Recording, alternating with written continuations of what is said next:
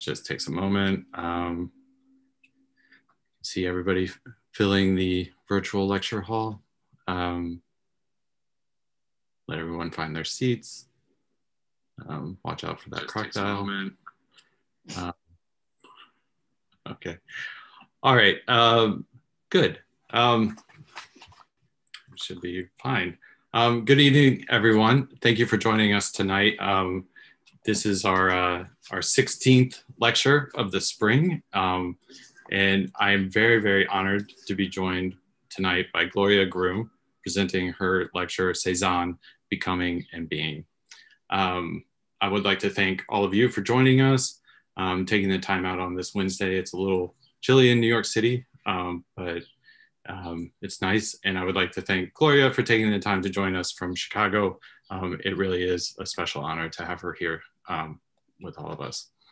I would also like to quickly recognize that the New York Studio School Evening Lecture Series is generously supported in part by public funds from the New York City Department of Cultural Affairs in partnership with the City Council, the Robert Lehman Foundation, and many individual contributors. Please do consider making a donation either during or after tonight's talk by clicking on the support button on our homepage at www.nyss.org and then just click on the donate button. I will introduce our speaker in just one moment, but I also always like to point out that the Q&A button at the bottom of your screen is there, and please feel free to enter a question at any time during tonight's talk, and we'll leave some time afterwards to address those questions. And with that, an internationally acclaimed scholar and author on 19th century French painting, Gloria Groom is currently chair of painting and sculpture of Europe and the David and Mary Winton Green Curator at the Art Institute of Chicago. A native of Tulsa, Oklahoma, with a PhD from the University of Texas at Austin and a degree in museology from the Ecole de Louvre and UNESCO in Paris, Dr. Groom joined the Art Institute in 1985.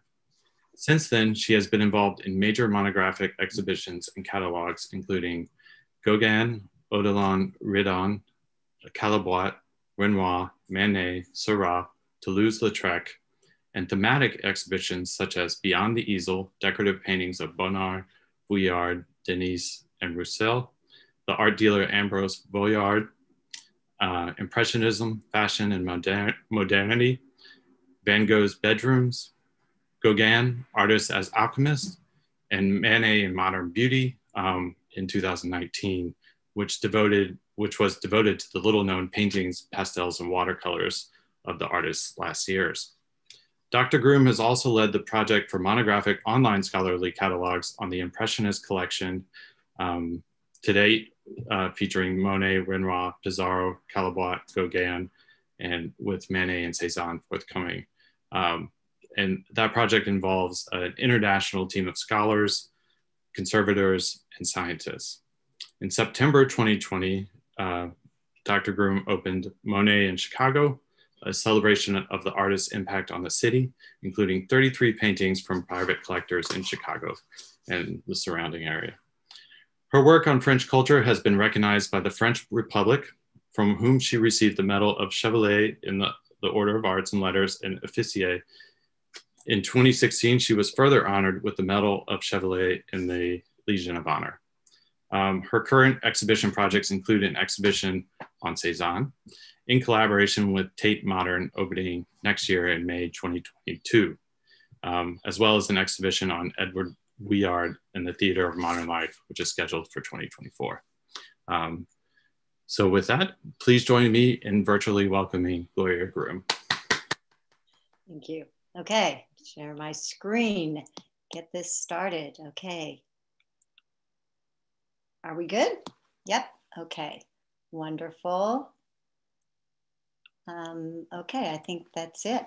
Well, thank you and good evening to everyone. And thank you, Sam Levy, and thank you, Graham Nichols. And I'm thrilled to be invited to be in this virtual lecture, although I can say I'd much rather be in front of you all and in a lecture hall. But I'd also like to give a special shout out to Katie Kremnitzer, who, as I understand, was a former student at the studio school and who has been a very treasured thought partner working as a research associate at the Art Institute, and was a tremendous help in putting together the lecture, that's the presentation I'm giving you tonight. I have not been a Cezanne scholar. I have worked, as Sam pointed out, on almost all of the Impressionists except by Cezanne. And I think the reason for that, and I'm trying to get my, whoops. All right, let me get this going. There we go. Is because the Art Institute has not done a Cezanne exhibition in over 70, it will be 70 years when we do our exhibition in 2022 with Tate Modern. And so this was an exhibition we did with the Met back in 1952, and that's the last time we focused on him. So got some catching up to do, but we haven't necessarily neglected Cezanne. In fact, in 1913, Cezanne was a big part of the Armory show that was held here as well as in New York. I'm showing you the two different views of the wall of Cezanne's that we had at that time. And although we didn't buy a Cezanne as the Met did in 1913, it wasn't long afterwards that we acquired, through a gift, of Frederick Clay Bartlett, the same collector who gave us Seurat's Sunday Afternoon on La Grande Jatte and Picasso's Old Guitarists, gifted us this amazing basket of apples from the 1890s. And we just cleaned this, and it's pretty extraordinary what happens when you take off the synthetic varnish. And there's the conservator who so lovingly took away that and let it just sing out with the colors that were originally intended by the artist. This is Alison Langley. And since 1996, that was really the last groundbreaking exhibition that showed Cezanne the watercolors, the drawings, the paintings of his whole career. And since that time, and that was held in Philadelphia and at the Grand Palais in Paris, it was a wonderful exhibition catalog, Joe Roussel and others. But since that time, there have been plenty of Cezanne exhibitions, but they've tended to isolate parts of his career, his portraits, his early, his late, Provence, Paris, apples, Madame Cezanne. And it's wonderful. And we have certainly built on what that scholarship has given us. But we thought it was time to sort of reunite Cezanne with the 360 to really put him back together and give a full career exhibition, which is what we'll be doing next spring. And one of the things that was so helpful for us, besides the previous scholarship, and there's so many scholars, I couldn't believe that artists write on Cezanne, philosophers, art historians, curators, the bibliography is immense and daunting. But one of the most important tools for us was the catalogue raisonné that came out recently online by three people who have been very involved with Cezanne: Walter Feigenfeld, a collector and Cezanne scholar; Jane Warman, who, as you'll remember, was one of the authors with Rewald for the catalogue raisonné that was in print; and David Nash. And so we have really depended on this, and it's given us so much information. And I'm just going to give you a sense of, you can call it up by catalog number, but you can also call it up by collection. So for example, if we go to look at the Art Institute of Chicago collection, you'll see all of our 9 paintings and our works on paper, many drawings, watercolor, including pages from a sketchbook. We have a sketchbook. And this has been incredibly important because it means that we can call up not just collections of institutions, but and you can also do these zooming in. This is before it was cleaned. It's not a very good photograph. You can call it up by genre. You can call it up by exhibition history. You can search under media. You can search under subject matter. You can search under decades. So it has just been the most incredible tool. But also very important was the fact that we could see what collections his paintings have been in. And we always consider Cezanne the artist's artist, the painter's painter. But what we found with using this tool was that it really is true that the Impressionist artists did support Cezanne and bought his works, certainly by 1895 when Vuillard has his very important exhibition. But the quantity that they owned is really exciting, and we were able to ask for some of those to be in the exhibition, and that led us to things like, well, we knew about our Gauguin. So Gauguin was one of his first collectors in the 80s. And this is a painting, the portrait of a woman in front of a still life by Cezanne, the still lifes at MoMA.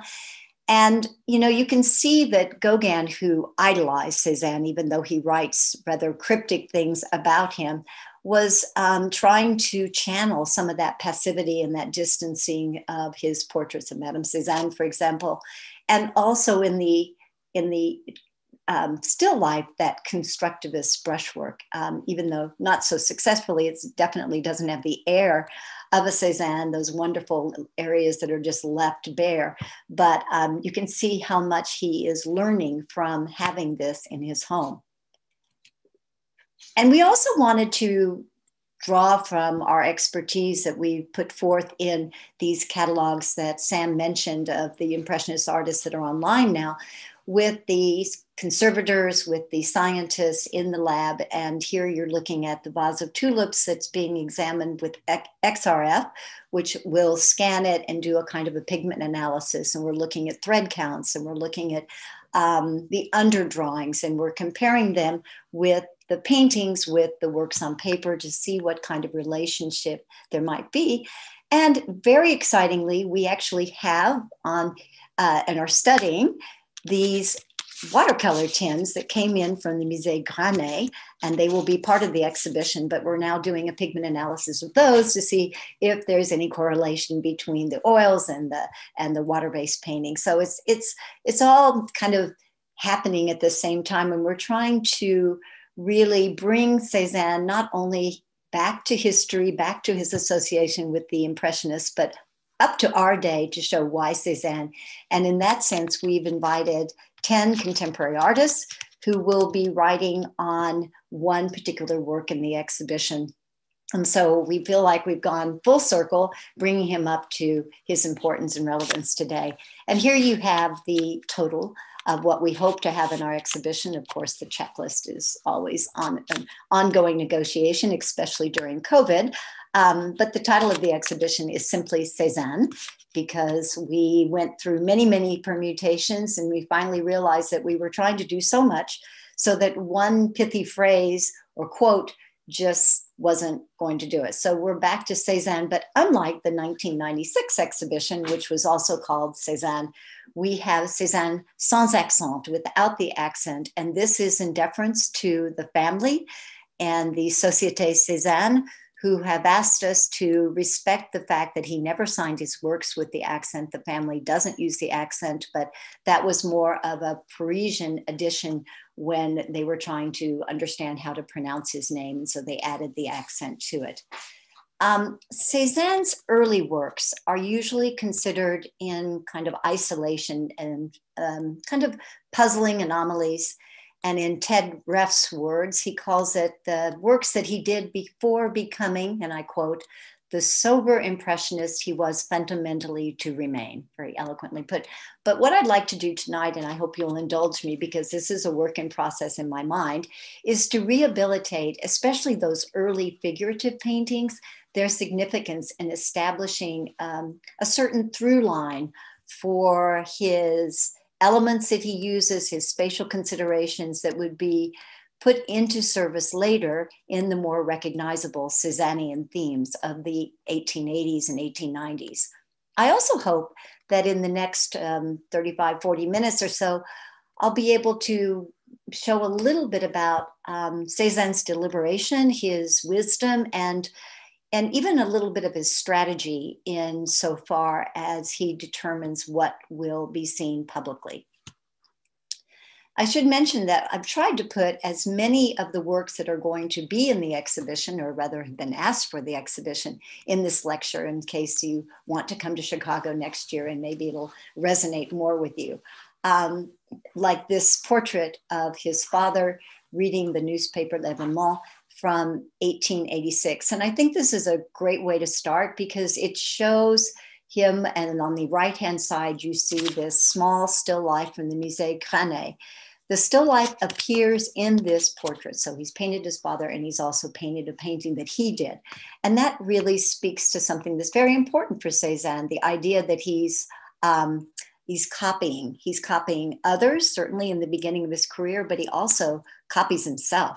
He's imitating himself. He's inserting himself into portraits. And it's also important that it shows us his love of the humble domestic interior and the objects therein, the chair that appears in other works, the still life objects that we see again and again in his career. They start very early. And this was, of course, Cezanne trying to come to grips in the decade of the 60s, which was a very volatile time in art. You had Manet and you had Courbet. These are artists that were breaking all of the rules. And Cezanne, of course, was trying to compete with them as he moves to Paris from Aix-en-Provence, as he becomes engaged with this avant-garde group of artists, but also artists who aren't like him, who don't have the same background, the same fundamental behaviors. And I think you see that in these two still lifes where he's on the left, it's the still life with bread and eggs that he submits, and it's rejected from the salon, this jury-fed competition that happens every year where you're allowed to put two paintings in. But he's really channeling Manet here, that creamy application of paint, the dark kind of Espanolisme, that sort of Spanish dark background. And on the right, you almost think of him as looking more towards Courbet with his heavy application of paint, perhaps with a palette knife, and the raw or subject matter, not so refined, not so beau métier, the beautiful substance of the paint itself. And here you see that he doesn't have the white tablecloth. It's simply this slab of lamb's leg slapped down on this slate table. And on the left, in the other still life, you see that he has the dishcloth, which is mitigating the dark chiaroscuro that he's using. And the dishcloth has that ubiquitous red stripe. And remember that because it's sort of one of those, the river runs through it. It's what runs through his work. Whereas on the right, you have nothing to mitigate between the sort of raw, bloody animal part. And one of the, at the Académie Suisse, this is where he went for drawing lessons, where he met Pissarro, Armand Guillaumin, and where he had the live models. And I think this is a sketch that we have in our collection. You can see already how he's not a copier. He is a copier in the sense that he copies, but they're never exactly, because he always does something to it, puts it in a different context, edits it, changes things so that it never looks exactly, in this case, the live model, what he was looking at. And here you can see also something that comes up again and again in his work is in these sketchbook drawings, which he referred to in his work throughout his career. He oftentimes would return to them, and that may be what he's done here. You can see in the right hand, there's kind of these mountains, suggestion of a mountain, and I've tried to read the script above it. I'm not able to, but perhaps he came back in and did those later. But what you're noticing is the starkness of this. And this was a drawing that ends up being used in this quite small painting called The Autopsy. It's also known as the Funerary Toilette, done maybe 1 or 2 years after the drawing. And here you're really focused on the way this very theatrical light is hitting not only the corpse, but also the coroner, whose biceps are kind of bulging out. And you see this bald pate. And Cezanne started going bald in terms of his forehead receding in his 20s. So it's probably not Cezanne, but you start to see Cezanne kind of in these selfies in these paintings, especially the ones that are more based on imagination and his sketchbooks rather than on any kind of observation. And I think these early works are so intriguing because they're passionate and they've been considered violent. But also, I think they really make a nod and let us know how important the relationship was with his childhood friend, Émile Zola, who became, he was a journalist, but when he becomes a great novelist, specializing in these portrayals of these raw emotions run amok that were in books that by the late 60s were very, very popular, kind of the Comédie humaine of Balzac now being redone. And they both shared not only a love of art and literature, but they shared a love of what we call the faits divers. That's those kind of banal, quotidian occurrences that are written about in the paper or in magazines. And they also talked about, infidelity, sometimes criminal behavior. And this was what Zola was drawing from for his realist novels and naturalist novels. And he would send the manuscripts to Cezanne. They talk about them. And during the 70s, when they were 60s and 70s, when they were closest, the two of them shared this love of storytelling, as well as the classical literature that they had studied when they were together in the school in Aix. And one of the saddest things I think about the omission, I should never say sad, but one of the things I regret most in this exhibition not being able to have, because it's in a private collection, and so the lender wouldn't lend it to us, is this painting, which if I was doing the exhibition with it, it would be the first thing you see, because it really unpacks so much of what I'm going to be talking about in this lecture and what Cezanne is. It's one of the numerous canvases that Cezanne gifted to his friend Zola in the 1860s. And perhaps the most telling of their relationship, it's painted in the writer's home. It shows his inkwell. It's called the Black Clock, but it could easily be called the giant conch shell with a grimacing, which a gaping mouth, or the giant saucer, because everything is given the same intensity, the same highlighted, very theatrical treatment, and especially those deep pleats, which he's showing so definitively in this chiaroscuro. And you're going to see those later in his work. They become part of topographical, they become part of textiles. And it's one of those through lines that I was talking about that makes it, to me, difficult when people say, well, this is his first period, as if he shuts the door and starts his second period, which is usually said to be around the time when he's working with Pissarro around Paris and Auvers-sur-Oise. But rather that I find this more of a continuum, that these things reemerge in maybe different circumstances, but they're never completely abandoned. And this is a painting that Cezanne wanted to be represented by 10 years later at the Impressionist exhibition, what would have been the fourth Impressionist exhibition in 1878, which didn't happen. But he writes to Zola and he says, I hope you'll lend this to me. So it's a painting that remains important to him. And that same thing can be said about his portrait of his father, because in 1882, when he tries again, after many failures, to submit a work to the Salon, he submits this portrait, which is actually accepted. So what that says to me, that far from disparaging or thinking of these early works as something that you keep in a closet and you don't look at again, although many of his works did end up in closets not looked at, it's something that he felt that there was real value in that. But his first real public opening, I guess, the Parisian public, rather, knowing about him was not through a real painting in an exhibition, but through this caricature. And I would put this under the rubric of even bad publicity is good publicity. And this happens in 1870, and it shows Cezanne, who's now been in Paris for almost a decade, wearing this kind of mountaineer's cap, and he's defiantly walking, holding the two paintings that had just been rejected from the Salon. So he's leaving the Palais de l'Industrie where the Salon was held, and he's holding the two paintings, one of which is this portrait of his friend, Achille Impereur, who, as you'll remember, is seated in the same seat, the armchair of his father. But now it's been reduced because Achille was a very small man. And so Cezanne has reduced the proportions of this piece of furniture in order to accommodate his friend. And the other painting, sadly now lost, was referred to as a large canvas of an angular nude. And they think the title was the wife of the sewer cleaner, or La Femme à la Puce, the woman with the flea.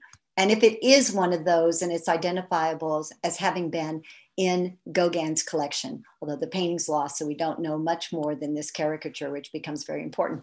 So when you think about this, why would you submit your two paintings to the salon? You're going to show this plus this. That makes no sense at all. There's no homogeneity.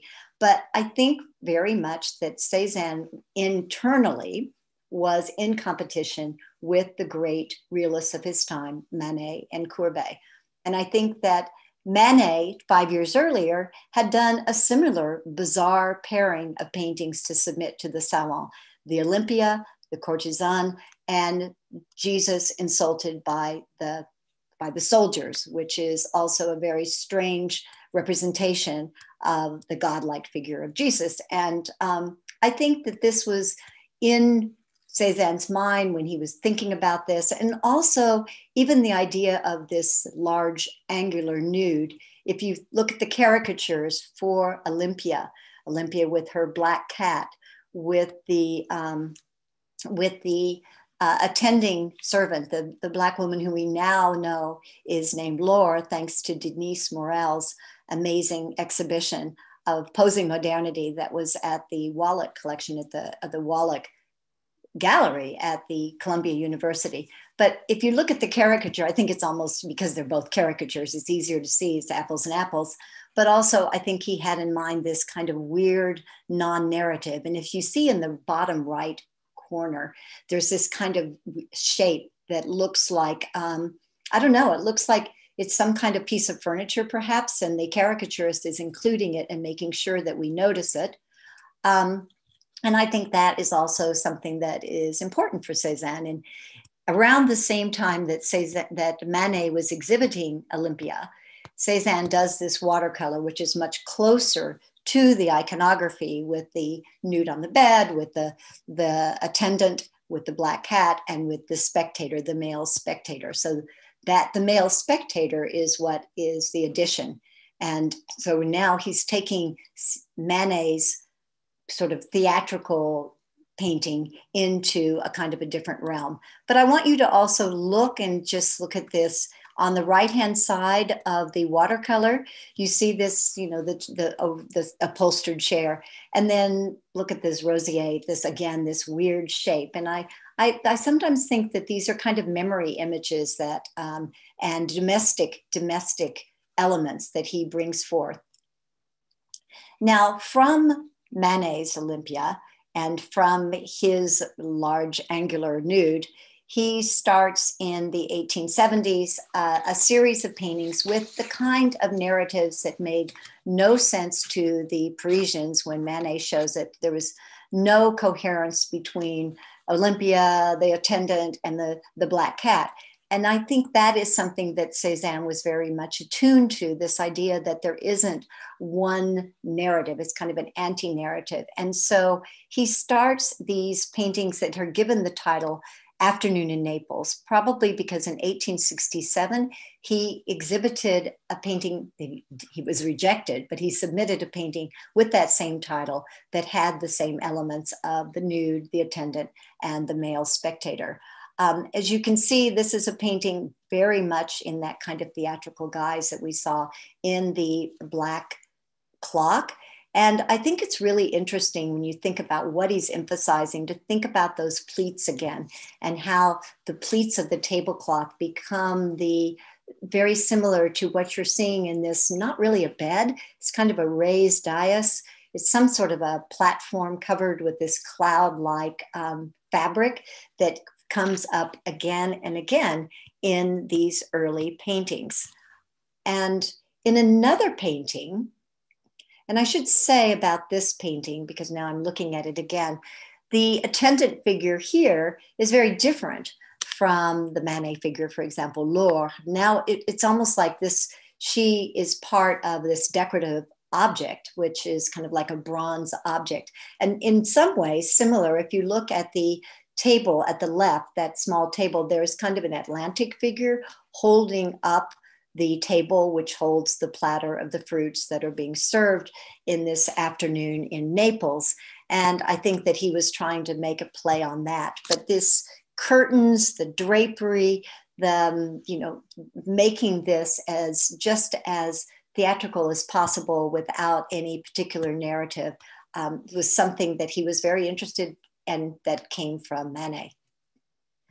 And in other paintings from around this time, I think that he sort of recreates, he brings the same elements, but now out into the landscape. And this seems really an odd thing that he's done at exactly the same time. But now you have the well-dressed man, you have the nude still in this kind of crouching animal-like position, and you have the natural draping this time of nature with the branches at the left and the right. And I see this also as a kind of a veiled nod of homage to Manet's other scandalous scene from a slightly earlier 1863, this co-ed scene that was exhibited originally under the title of Le Bain, the bath, and where you see the combination of the nude female and the well-dressed man, but also the female in the back who's dressed down, who's wearing this chemisette, you know, this kind of undergarment, as you see the man at the right also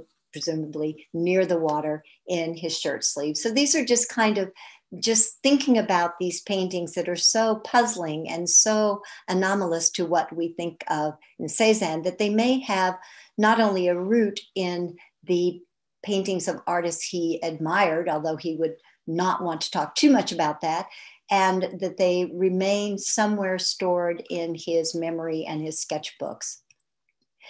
Now, the afternoon in Naples was, again, that was this theme of the courtesan, but this leads to something that was absolutely play on Manet much more overtly, because in 1874, Cezanne shows this painting on the right, La Moderne Olympia Esquisse, so the modern Olympia, a sketch, with the Impressionists at their exhibition, what was their first exhibition. And after having been turned away annually from the Salon since early 1860s, this was really his most important public showing to date in Paris. Now, again, you have the same elements, that the Black attendant, who in the afternoon in Naples was almost a decorative object, but now you have her given real agency. She's whisking off the veil and she's unveiling the crouching and animal-like figure of Olympia for the delectation of the male onlooker with this balding head. So this is where you start to think that that Cezanne is doing Manet one better, like he's including himself so that we're not just the viewer looking and gazing at the nude, but now we're seeing it through his perspective. And his perspective is on this diagonally placed couch or some kind of platform, just like it is in the afternoon in Naples, which points directly to the object of his interest.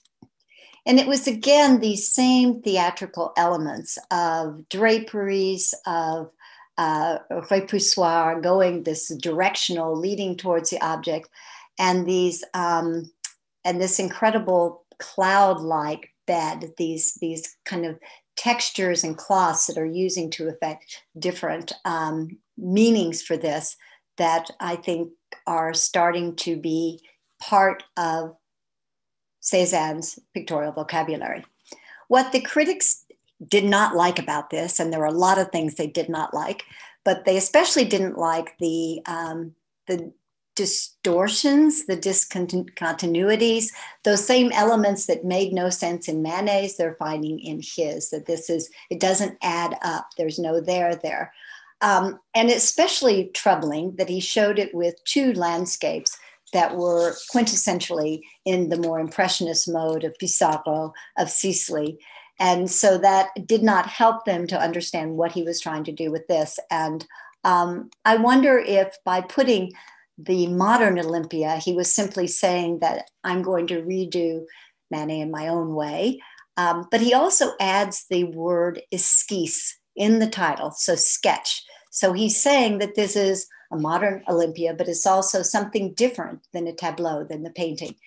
And I think it's worth unpacking that word for what it might have meant in the 19th century. If you go to the Grand Dictionnaire Larousse, you'll find that it's considered a work of imagination, of spontaneity, treated with ardor, verve, passion, warmth, and quickly made. Here we do not concern ourselves with the processes which make up pictorial science. We let ourselves go to inspiration. And then it goes on to say this definition in this dictionary: the sketch, the esquisse, does not require method and must above all convey a feeling, a passion, a certain order of sensation. Now, what I didn't say, and I should have remembered to say when I showed you the caricature, that caricature went with an interview with Manet, with Cezanne at the time that his two paintings were refused, wherein Cezanne boasts about being, nobody understands me, this is what I do. And he says that, about all his contemporary, he is the only one that really responds to his sensations. And he ends by saying, and I have very strong sensations. So the term sensation was loaded for Cezanne from early on. It was what he felt he possessed above all, and what he felt distinguished him from the other artists. Now, Après-midi in Naples, the watercolor for the painting for the Olympia, the modern Olympia, has, as I said, the same elements, but in the next series of paintings he would do with the title that we don't know was his or not, because Cezanne rarely titled his things and he rarely dated them, and other people would title them for him. So you get these more narrative titles that he may or may not have wanted. But this whole succession that's called Après-midi à Naples is really a progression of what he was doing with these earlier paintings. And it's a consideration of his interest in this kind of storytelling, but at the same time, highly unusual. And many scholars, and it starts with Zola, talk about Cezanne's misogyny, that he really didn't like women and that he was afraid of them. And it goes all the way up to our day. And the distinguished scholar Henri Lorette, said that for Cezanne, women are only capable of seduction and submission, of leading one astray, of accepting well-deserved punishment. It's a little harsh, but I think that thankfully the exhibition on Madame Cezanne that Katie Kremnitzer, Dita Armory did, that is really put to bed, that the idea, these paintings of the brothel, of the boudoir, were being done in the same decade that he is establishing his relationship with Hortense, that he has a child, Paul, born in 1872. And I don't see that necessarily leads to a misogynist interpretation of him or of his works.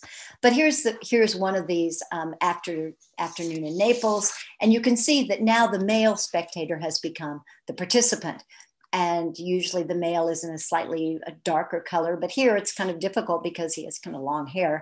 So it's not easy to know, but there's a narrative here of some sort. There's a chair that's been knocked over. Now the attendant is bringing them food.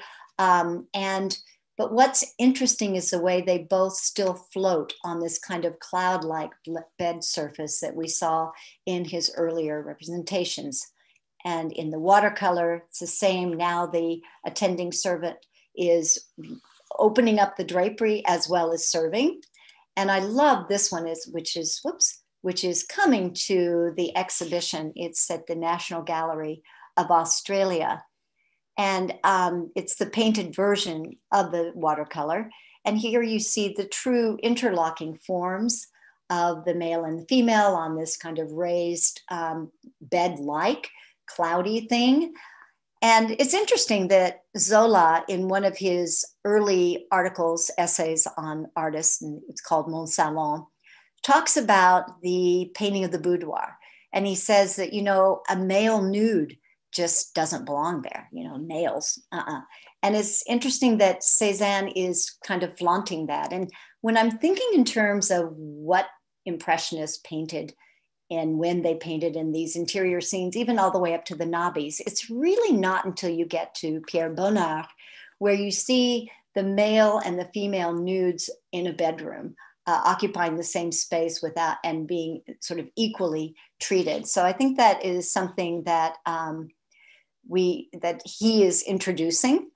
And scholars have said that these kinds of works are, they're kind of his parodies. They're more playful and whimsical as opposed to his serious works, which are the ones that are based in nature rather than the imagination, the ones that he did with Pissarro. But I think, for me, these also have a certain, not only a charm, but they also have a certain excitement about them. And I think they're very experimental and something that might be looked at more closely. And in this painting, if you look at the skin on the Black attendant, it's almost, it's blue. It is not having very little to do. It is imagination. I think of almost Robin Williams and the Genie of Aladdin, but it is so far removed from what he does do when he is observing. And this magnificent portrait of the model at the Académie Suisse, which will be in our exhibition, Scipio, where he is so careful to give you all of the different flesh tones that make up this expansive back that's turned to us. And it's very modernized portrait and the lights falling on him. But I also think it's interesting that he's leaning on this odd, again, pillow-like, soft fabrics. There's something that he is leaning on that reappears throughout the paintings that Cezanne does in the 1870s and up to the 1880s, and in some of his bathers, as we'll see. So for him, time, memory, imagination, and observation, these are things that start from the very beginning and can be said to be true about his works as throughout his life. And I think it's really interesting that at the same time that he can be doing works like the landscape this is in the Art Institute's collection, the panoramic view of Auvers, which you see shows on the left, that tall, skinny building. That is the home of Dr. Gachet, the first owner of the modern Olympia that I showed you earlier, the sketch. So he's doing these kind of works from observation, probably with Pissarro at that time, but he's also doing works that are incredibly imaginative, like this Eternal Feminine, where he's really gone wild with Manet's theme of the courtesan Olympia, with this frenzy of characters. And now her private boudoir has literally become this kind of thoroughfare for mankind, from the ecclesiastical to the musicians, to the workers, to the painter at the far right, who is sketching, supposedly painting her onto the canvas, but he's looking towards the nude, but what he's sketching is this kind of canopy, which also can be seen to presage what he will do, of course, with his Mont Saint-Victoire. Also, again, the nude is on this raised dais, and above it, there's this large pastoral scene. You can see the frame of it, you can see just the bottom eighth, and it's on this very ambitious scale. And I think that's interesting too, because at this time, Cezanne was writing to Zola that he had hoped to work on these monumental murals at his home at Jardin de Buffon in the south of France. Now, many believe that this composition comes from the Delacroix death of many believe that this composition comes from the Delacroix death of the Sardanapalus, which Cezanne certainly sketched at the Louvre and had framed print of in his last studio. So, and I think that if you look at the drawing that is said to be for the Eternal Feminine, this painting at the Getty Museum, which will also be in our exhibition, that you can really see that there is kind of those same components, that it may have started out sort of morphing the elements from the Delacroix into something that, of course, he makes his own, that he makes very much his personal expression, where you see this is the figure at the very top now on the left-hand side, and on the right, you see a figure that could be what is the beginning of the artist figure in the final painting. It's almost easier to understand this painting by looking at a watercolor where it's a little more distinguishable who is who. But again, you see that Cezanne is not the artist at the easel. He is not the young man, the thinner young man, nor is he the older man, but he is in that position at the very center of the bottom where you see the bald head. That I think is probably a kind of a self-portrait maybe, but definitely an artist, someone that's spectating, someone that is not only watching and being part of it, but almost like an orchestra conductor, like someone who is onlooking to the scene of frenzy and somewhat chaotic groups of people. So this has always been considered his response to things, the courtesans of Manet, but I think it's also very interesting to think about it in terms of Zola, because he's still really good friends with Zola at this time. And Zola had already begun making preparatory notes for the novel that will be published in 1880, first in serial, Nana. And Nana is all about the blonde Venus, this woman that men put her on a pedestal and she basically ruins them. And she goes through many different types of male admirers. And I think that there is something to be said about this organized chaos that Zola presents in many, many words. So he has pages to develop the characters. He can do this and kind of lose himself in it. Cezanne has a two-dimensional surface. And I think this is this kind of woman at the apex, under this canopy, enthroned in this cloud-like bed with mankind behind her. I think this is really interesting to think about if you think about the conversations they may have had about their youthful fantasies, not what they were observing, but what they fantasized about. And that's another source for would be Flaubert for Cezanne in this Temptation of St. Anthony, where the nude that was rather passively being admired is now raising her drapery and showing off her charms to the devil feature, these other people. Again, the titles are applied, but we don't actually know because these were never exhibited in Cezanne until the 1890s, until that exhibition at Vollard, for whatever reasons. And that same kind of drapery, that same kind of the woman exposing herself, but also the soft cloth that's part of nature, that's now become a tent for these bathers in the 80s, so decades later, that reappears and nature itself becomes this kind of a theatrical setting.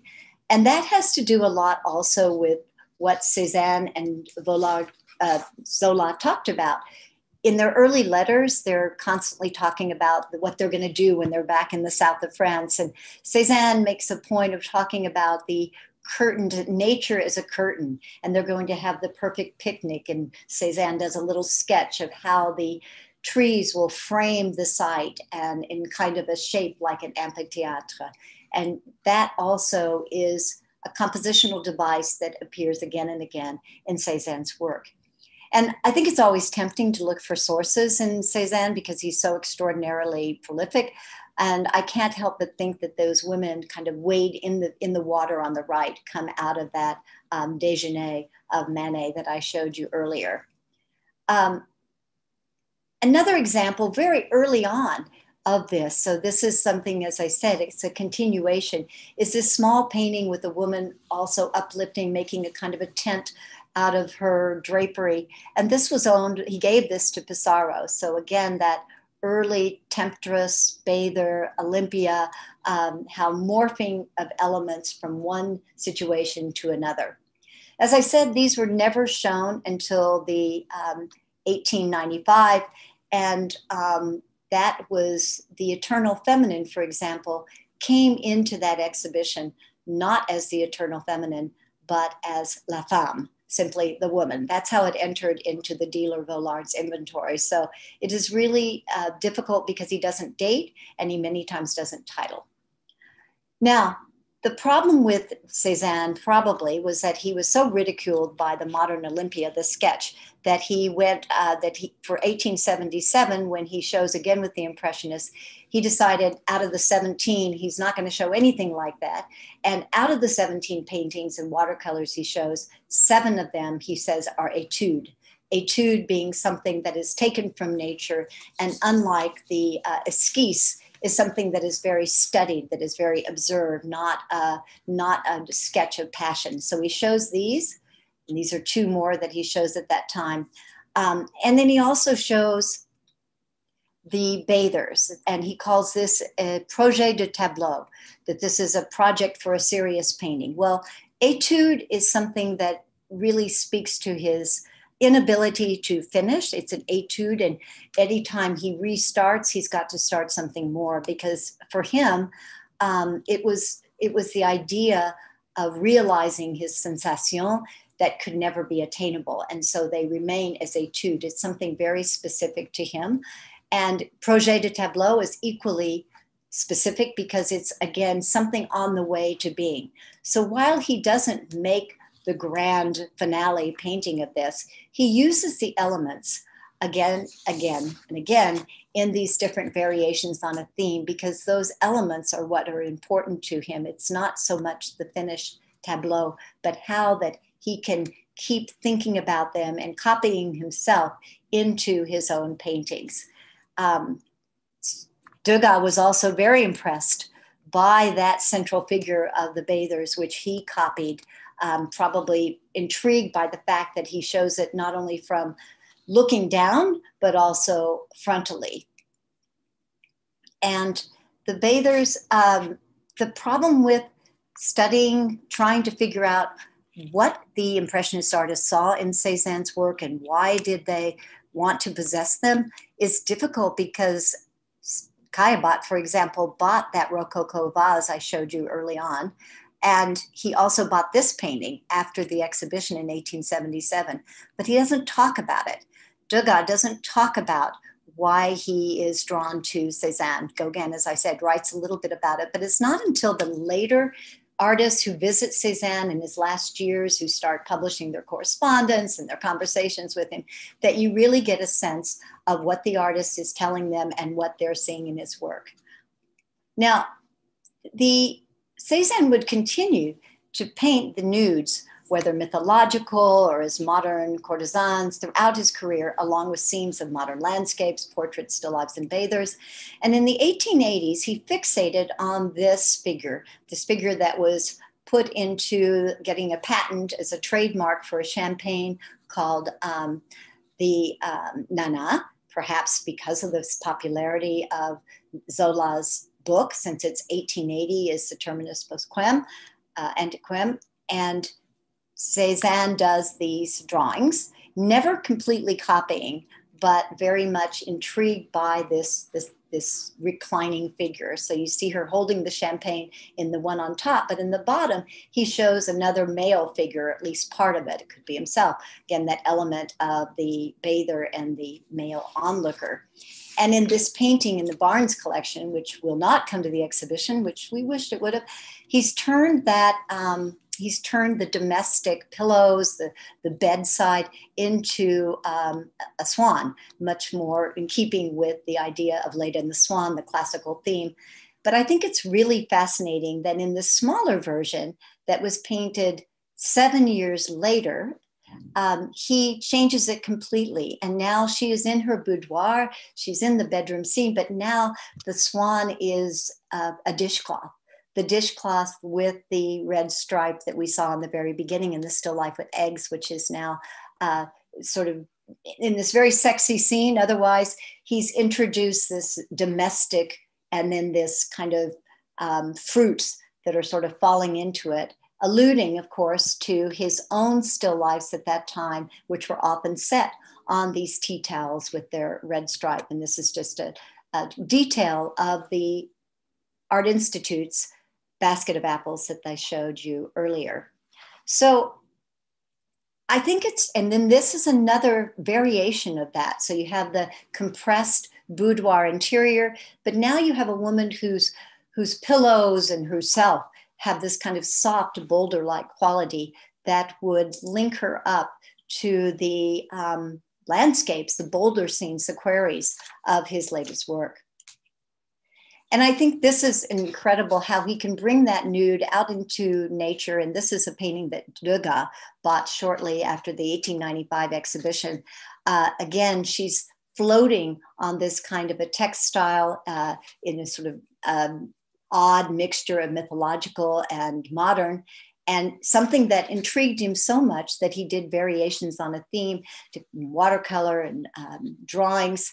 And it's just showing how, for him, everything is salvageable. Everything can be reused, recycled, reemerged in a different format for a different view.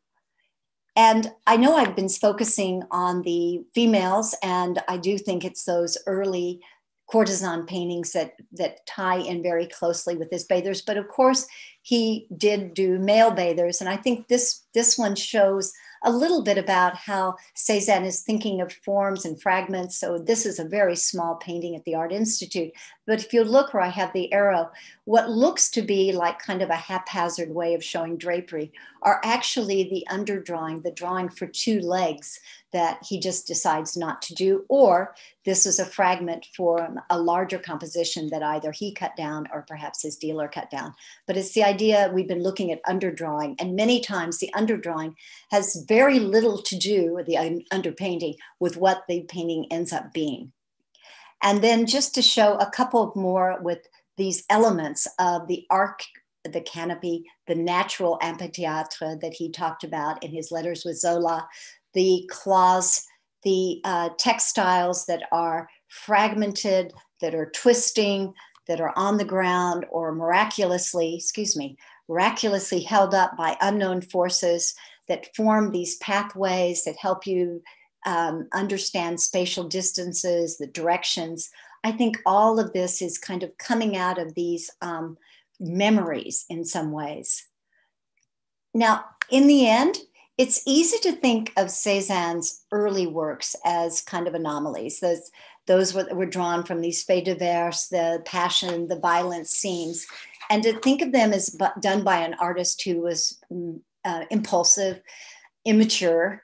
But as I've hoped to show, Cezanne's often puzzling early works are really no less deliberate and intentional than the bathers and the still lifes of the later ones, the ones that are more recognizably Cezanne. The boudoir compositions like Eternal Feminine, the Modern Olympia, like all of his works, are the product of his constant experimentation. Within the limitations that he posed himself of scale, of paper, of canvas, of paint, of watercolor, he continues to develop these pictorial strategies that draw on his imagination, his memory, and his observation to evolve different approaches to mark making. And these mark making, he wants to combine the initial excitement of the esquisse and the never-ending quest for the sensation that he felt was embodied in the etude. And now I know that and I'm just showing you quickly this second nude that you've seen earlier, small, the one that has these sort of rock-like forms. But I also think it's interesting that in the large bather in Philadelphia, he added a strip of painting, added a strip at the bottom to this canvas. And I'm wondering what was going on in his mind at that time. And I know that these are that Cezanne is light year apart from Marcel Proust, but I sometimes think about Cezanne's incredible memory, and that Proust's Recherche de temps perdu, and where an object or a musical stanza is resuscitated through this kind of involuntary memory.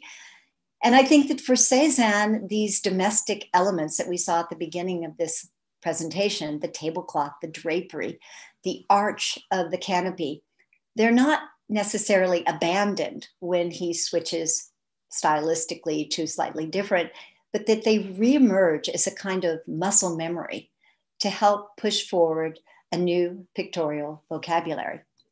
And since I am speaking to this group, this studio school group, I'd like to close with the words of a contemporary artist, Lynette Viadon-Boucher, who described the major shift in her artwork as going from the sense of trying to illustrate an idea to allowing the paint to bring something to life, to thinking about painting as a language in itself.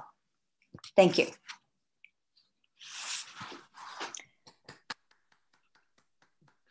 Okay. Clap for everyone, Gloria. That was really brilliant. Thank you so much. Wow. I want to just give everybody time. Again, there's the Q&A button at the bottom of your screen.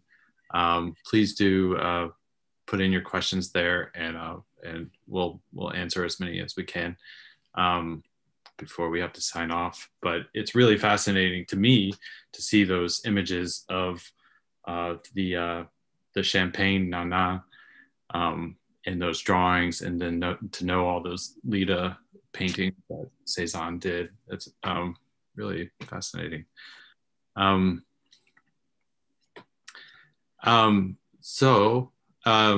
Yeah, there's comments coming in about how wonderful the talk was.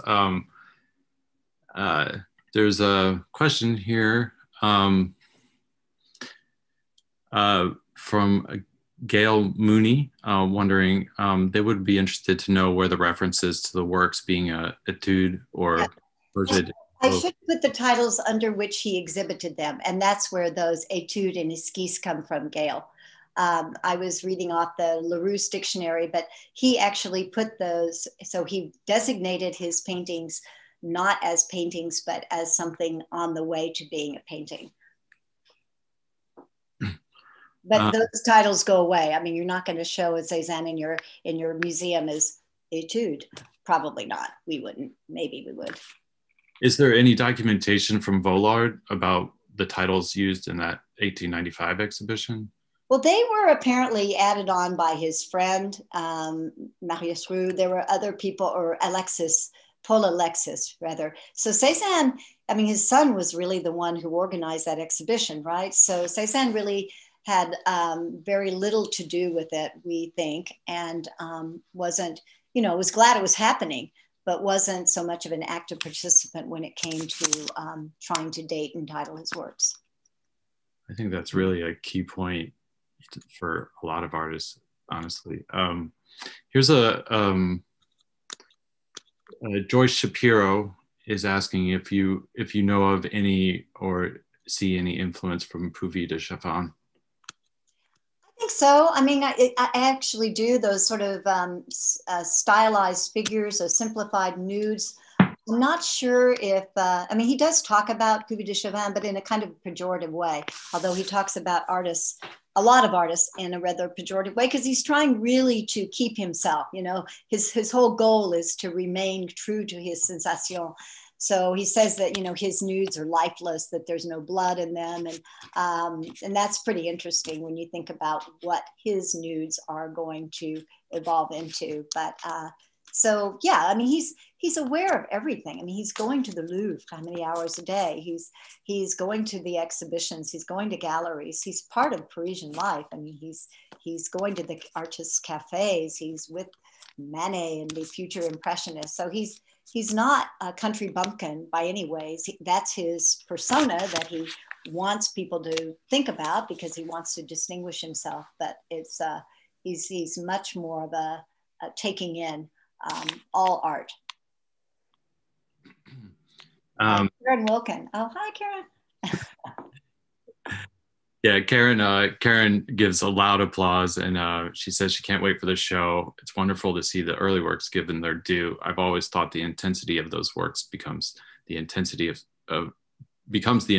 scrutiny in the later works. Yeah, and I mean there are Andrei Dombrowski, Nina, and I mean there are other people who have pointed that out, but I don't think that in exhibition it's been quite as fleshed out. That's probably not a good term to be using at this point, but and so that's what we're going to try to do, is really show him, as I said, a 360 and how things are connected, interconnected, not in chapters. There's a couple of comments here. One from Denis Cardon mentions Courbet's allegory of the studio in comparison to the eternal feminine. And there's another comment of the looming presence of Manet in Cezanne's works of 1860s and 70s is fascinating. And what about Courbet? Thinking yeah, no, I had that slide in there and I took it out because it was already way too long and I apologize for going over. But yeah, I mean, the Atelier de l'Artiste where he's got the nude and everybody's looking at him, the artist. It's like the reverse. And yeah, I think he definitely looked at Courbet, but he wasn't around Courbet. I think that's the difference. I mean, he was, there's lots of anecdotes about how Manet would make room for him, but he would say, I can't shake your hand because I haven't washed in a week. I mean, there's lots of funny anecdotes between Manet and Cezanne, but they did know each other. And so I think there was a closer connection to his art through the personal connection. Phyllis Tuckman is asking, of all the artists you've worked with, was Cezanne the painter who more colleagues admired? I think that, yes. I mean, Cezanne is the most difficult artist, but he is the most challenging to work with. Absolutely. Because I gave you just a little bit, but you can go down so many rabbit holes with Cezanne trying to figure out what he's trying to do. There's not as easy a progression as there was with someone like Claude Monet, who has variations on a theme, but you can always follow the theme either topographically or stylistically. But with Cezanne, it's, as I said, I showed you the landscape that he does at the same time of eternal feminine. So he's capable of a wide range of approaches to art and topics at the same time, simultaneously. And just coming back to Courbet really quick, what about Courbet's, one of the last bather images you showed in Courbet's Montpellier bathers? Yeah. No, I mean, there's paths to be made, this is, I limited it to Manet because I was really excited when the Getty said that they'd lend us Eternal Feminine. And so I kind of started with that, as she is the fulcrum. I started with her and kind of worked out from that, but you're absolutely right. I mean, a lot of resonance is there. Amy Madden is asking, Cezanne is often seen per his late work as a kind of metaphysical formalist, but he also loved that mountain. Is there the sensation still in the late paintings? If so, where or how do you see it manifested? Well, I think that is really where the artist comes in, and I'm not. So, but I think that that passion that you see more literally in the early works is very much there. I mean, every touch, every mark has a reason for being there, and he leaves it when he can no longer feel that same sensation. So, which is why so many of them are unfinished or seemingly unfinished, but they aren't really unfinished. And I think that's where it makes it hard for someone like me who only knows paintings from my looking into a painting, either in the conservation lab or as an art historian, but not from having made it, that question is best geared to a practicing artist.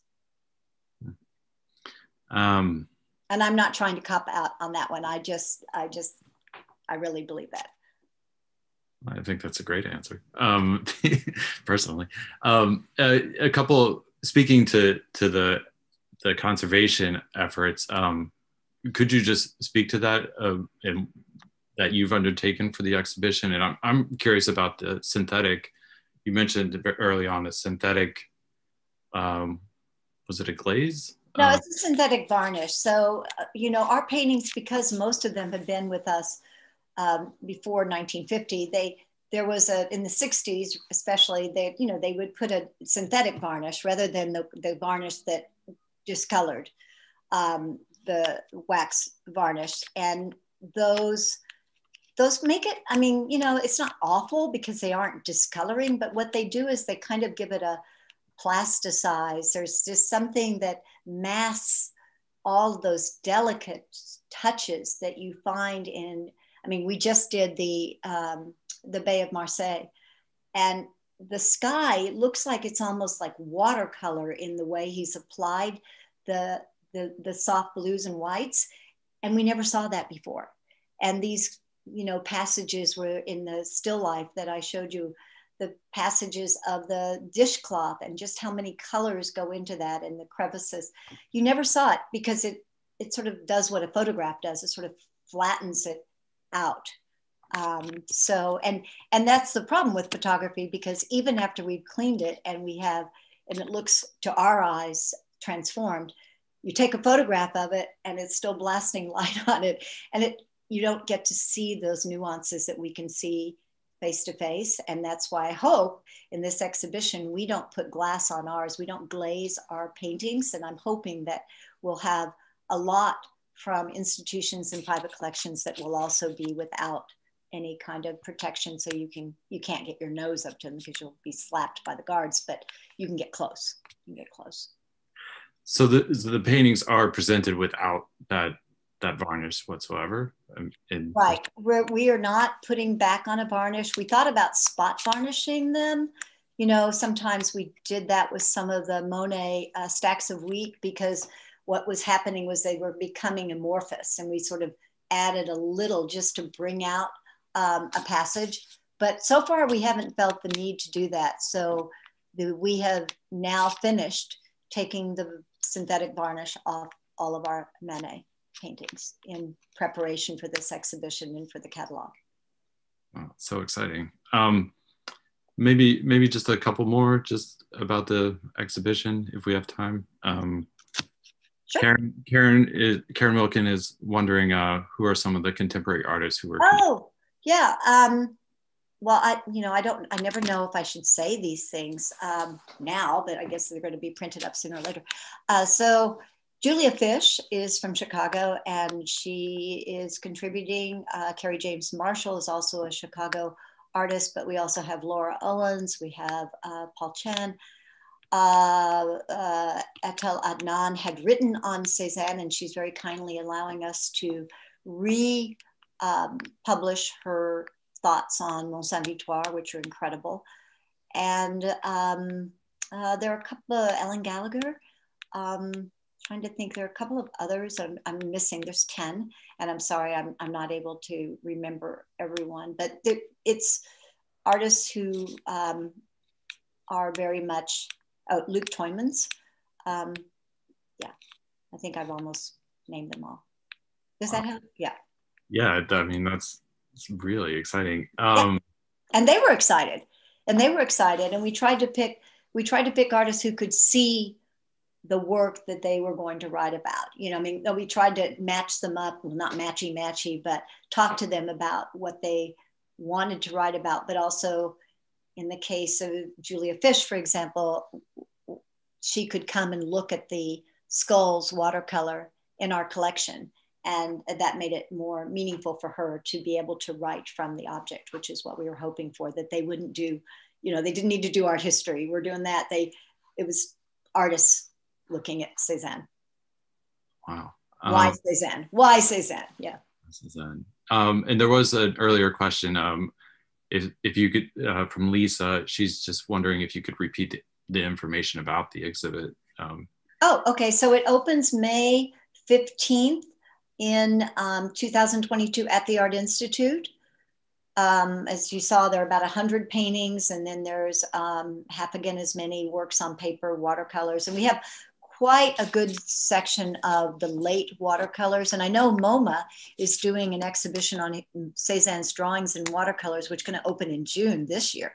So that's super exciting. I can't wait to see that.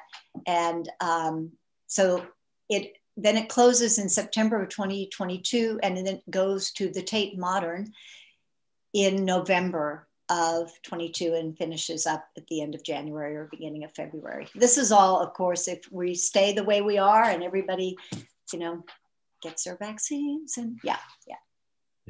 Knock on wood. We've come. Yeah, we're knocking on a lot of things. Yeah. Since last April. Maybe just one question, or I don't want to use up too much of your time. But just an interesting. Okay, I had mine. Denis Cardon is asking. He says, do you think that one of Cezanne's major contributions was the way he changed the relationship of meaning to image? So many questions arise as to the iconographic meaning of certain passages that appear in his work that previously are never asked about his contemporaries. Yeah, I think the fact that he's, except with the exception of those early that I think are coming out of a different conversation, but leave elements that he can still use. The fact that he limits himself not only in the materials he uses, I mean, he's not that experimental when you think about it. I mean, he's not like Gogh or someone. And his limitation of categories, if you think about it, there's still life's portraits. That's when you start looking within those categories and within those sort of, I recognize that, or I recognize this. And that's where the excitement comes. It's what he does within those categories as an artist. Again, that's probably a better question for an artist than me, but that's what I'm seeing, that you get caught up not in the iconography as bather, mountain, tree, but in the way that these elements migrate, and they morph, and there's just this extraordinary command in some ways, but also a letting go to push himself further. He's a difficult artist to articulate because of that, because so much of it is felt as well as seen. Gloria, this has just been a wonderful, wonderful talk. Thank you so much. I can't imagine a better way to end the Studio School's spring lecture series than to have you speaking on Cezanne, an artist who's so close to where we come from at the school. So he's so important to us, and this lecture is, we're all going to get on a bus and go to Chicago. So. Yay. Thank you so much, and thank you to all of you who have joined us and stayed around. There's so many comments of bravo, wonderful talk, terrific lecture. So thank you so much, and everyone have a wonderful evening.